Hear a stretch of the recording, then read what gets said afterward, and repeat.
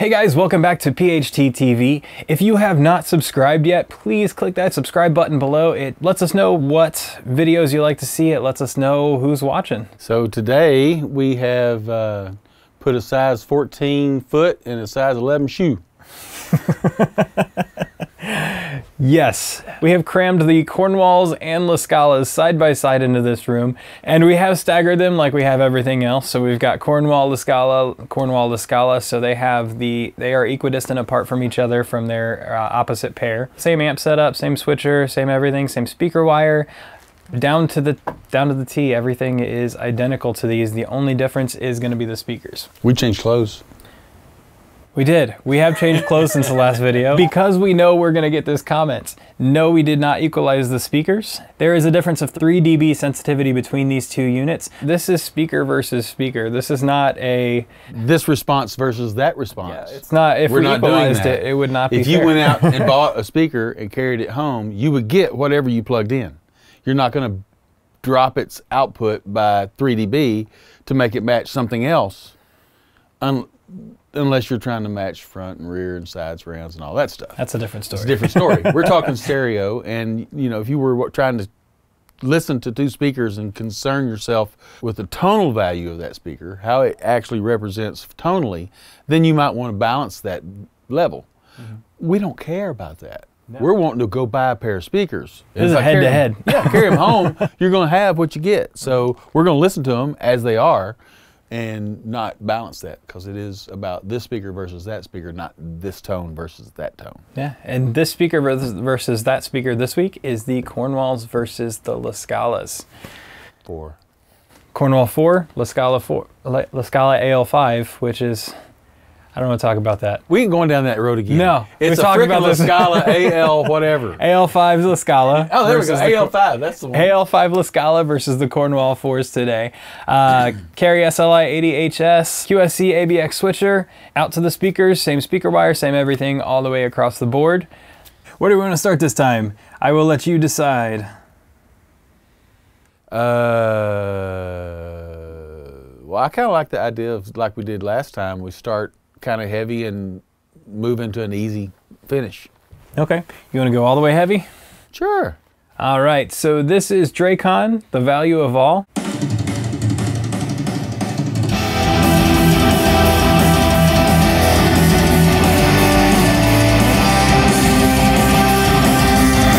I'm not going to go much past 20 on the computer.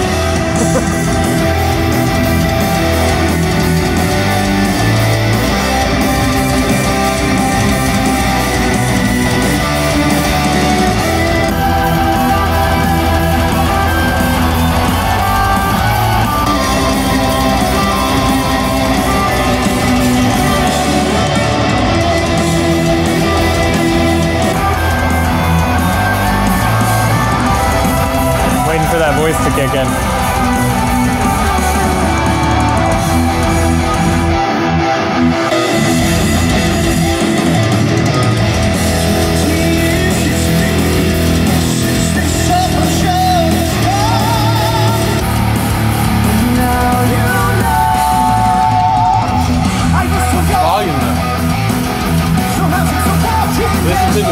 Specifically the vocals, though. Listen to the blend between all the music and the vocals. And then listen to the blend of both of them.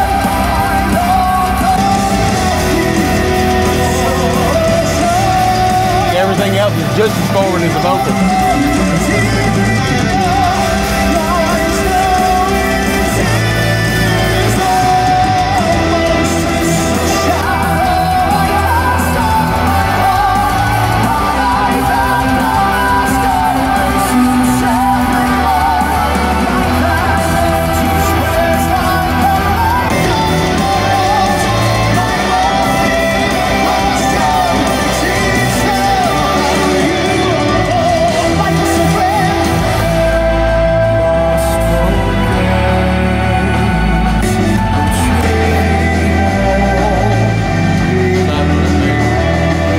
So I was listening to the E on the guitar was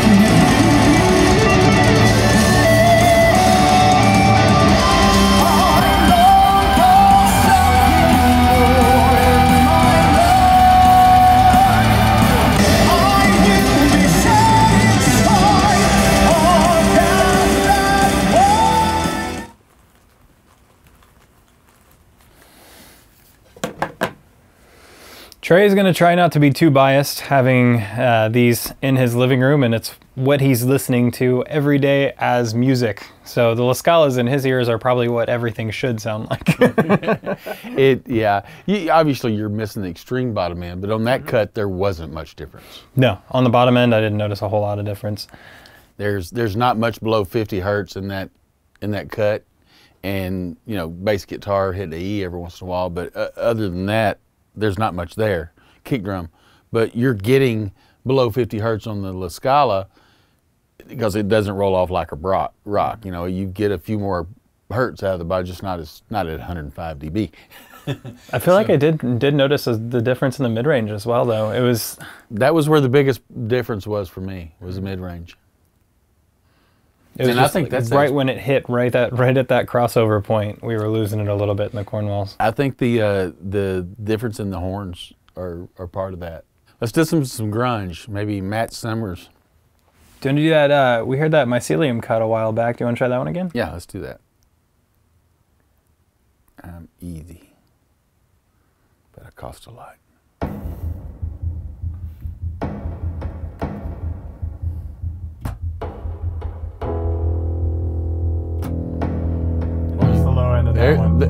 There's your 30 hertz.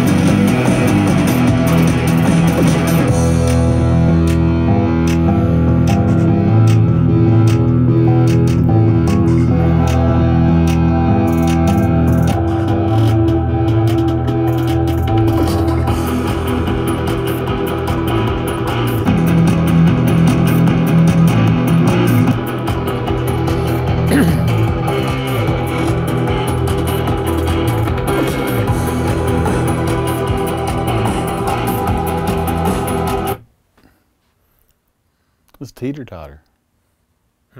Every time the Cornwalls were on, the bottom end went up. Every time the LaScalas went on, the top end went up. It was a teeter-totter. You could definitely tell the difference in the low frequency. The intro to that song is just, oh. Yeah, that E string on that bass guitar was, and the harmonics below that were really kicking in there. Yeah, you might be able to see in some of these videos when we're doing it, you could see the camera shaking while we're doing this. I feel like this might be one of those scenes. Could be.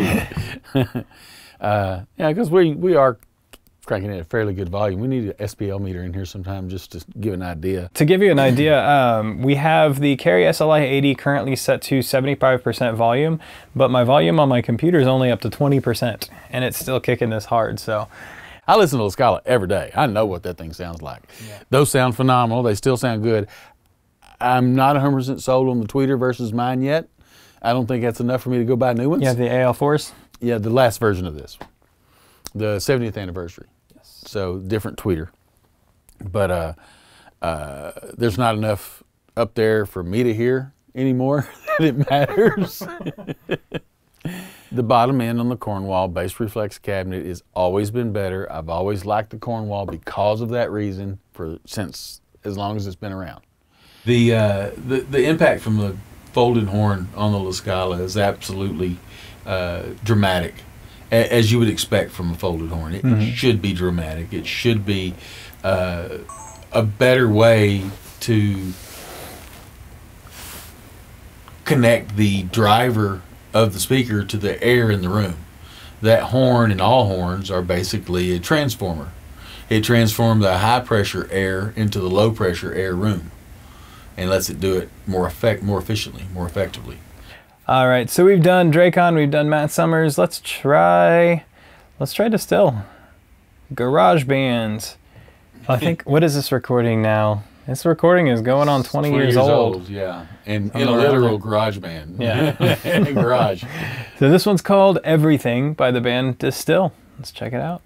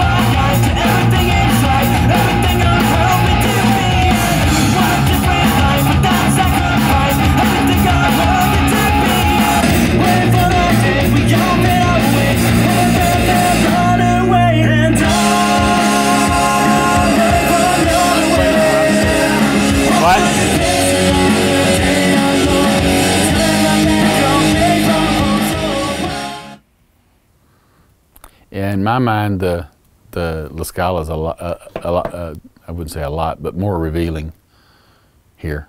I mean, I could hear, what I noticed on that track again is the cymbals and how it doesn't sound like a cymbal. And you hear that more in the LaScala than the Cornwall. The Cornwall is a little more forgiving in that. Not the exponential versus the tractrix? Well, I don't know if that's the case, because that should be up in the tweeter. But it's probably because of the crossover itself, the way he blends the two together, and that crossover and that driver rings out. Let's go to the other track. Let's see. Jason Helms? Yeah. All right, so this one is Jason Helms, My Kind of Woman, more of a country track. I've known Jason Helms for a long, long time. I've known several of these artists for a long, long time, so I know them, their music very well. So it's fun to get back and listen to it, because I know what it's supposed to sound like. You know what I mean? Yeah, yeah. That's kind of what Distill was for me. I used to go to their shows and see them live. And you recorded them before, so. Yeah, I actually shot videos for them before as well, so. Bit of a nostalgia for both of us on different tracks as well. But this one is Jason Helms, My Kind of Woman.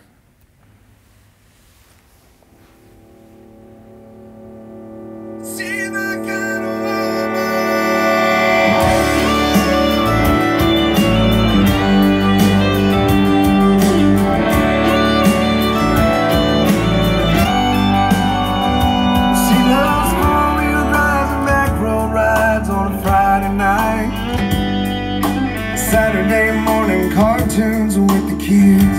I feel like that one's almost immediate for me. In a white t-shirt and a faded pair of jeans, and I can't believe a little extra bottom end. She's with me. She's my kind of woman. She works all day long and still comes home with a big old smile, even though she knows her work is never done. Crank it a little bit more. She's through the stage to watch me play some old honky tonk, singing along with every song. She's my kind of woman, a real woman, a mother and a lover and my best friend. A woman's a woman, one hot mama. She's a dream that I can't wait to dream again. She's my kind of woman.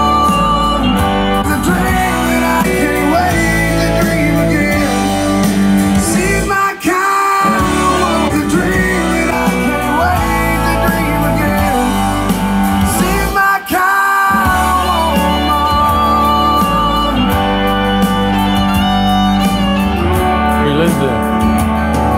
Just vocals only by themselves. That's what I thought. No seats more than I deserve, and I'd do anything for her. I walk 1,000 miles and back again. She's my kind of woman, a real woman, a mother and a lover and my best friend. A woman, one hot mama. It seemed like a broken record. You know, the bottom end, that punch out of the LaScala is great, but the depth out of the Cornwall helps. The top end for me are pretty much the same. I don't have a tremendous amount. The mid-range horns, the LaScala is a little more in your face, but that's probably because it's 3 dB hotter. But the way they represent themselves are unique individually, but work really well. Let's do one more, and then I think we'll call it for this one. This one is Trey Johnson, Bring My Baby Home. And this is a live recording, and it's one of our favorites here, I think. Yeah. We love them all, but this is our go-to. I don't think we've ever not listened to the full track. I don't know. Not that it's a long song, it's only 2 minutes long, but still, it's a great song, a great track for this kind of listening. Worries and troubles all weigh me down. Burden so heavy, help can't be found. Broken down heart, I'm lost and alone. Somebody bring my baby back home. I said, somebody please, somebody please. I'm on my knees, honey, won't you come on home? Yeah, this heartache here ain't leaving soon. Drowning till midnight afternoon. Breaking down and holding on. Somebody bring my good girl home. I said, somebody please, somebody please. Darling, I'm on my knees, honey, won't you come on home? You know the shape I'm in, y'all sad to see. Wish you'd been, don't matter to me. Wonder what in the world I did so wrong. Somebody bring my baby back home. I said, somebody please, somebody please. Y'all, I'm on my knees, honey, won't you come on home? Come on, man.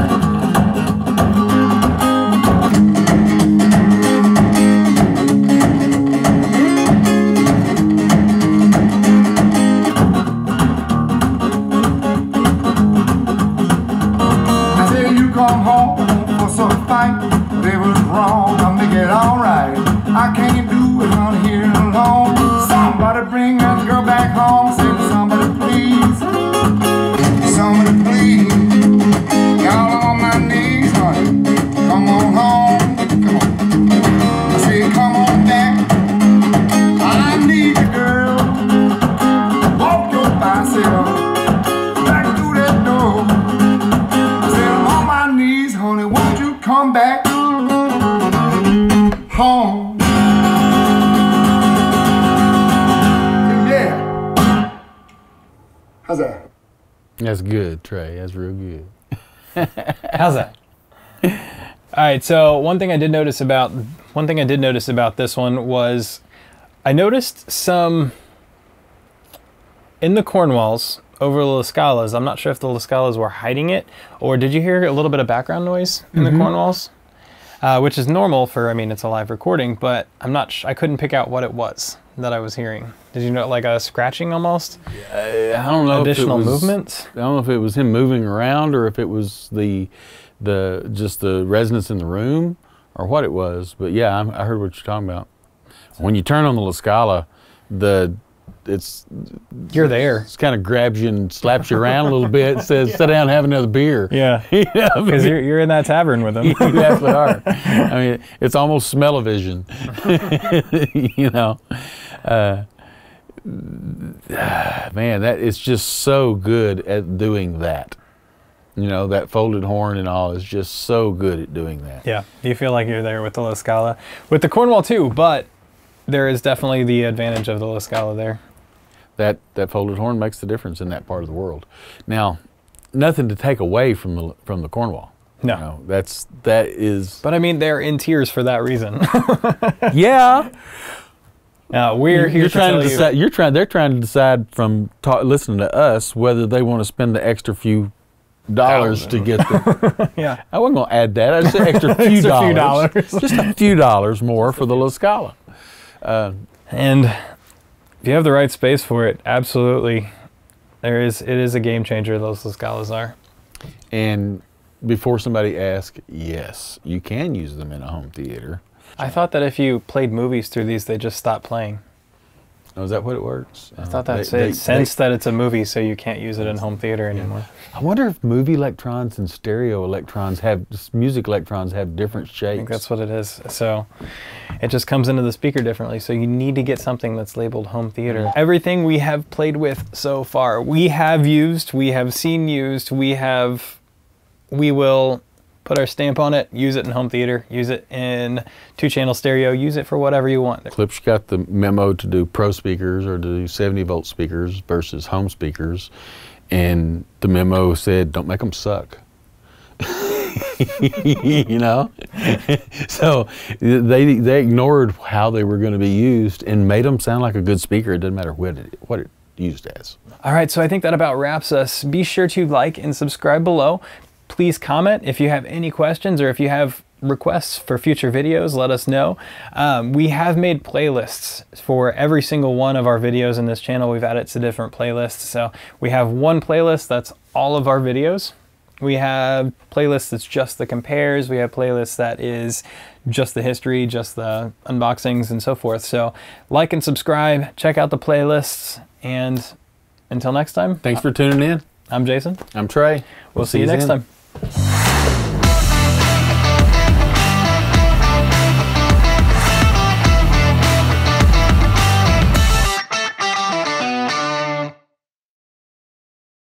Trey's about 69,000 years old now. Yeah, no, not quite that old. 85? 57. 74. Ding, ding, ding, ding. You have a winner. That haptic sensation, that train going by. Not Just hit your mic like 7 times. I did, didn't I? That's going to be good on your recording. I think we might have peaked there. Maybe.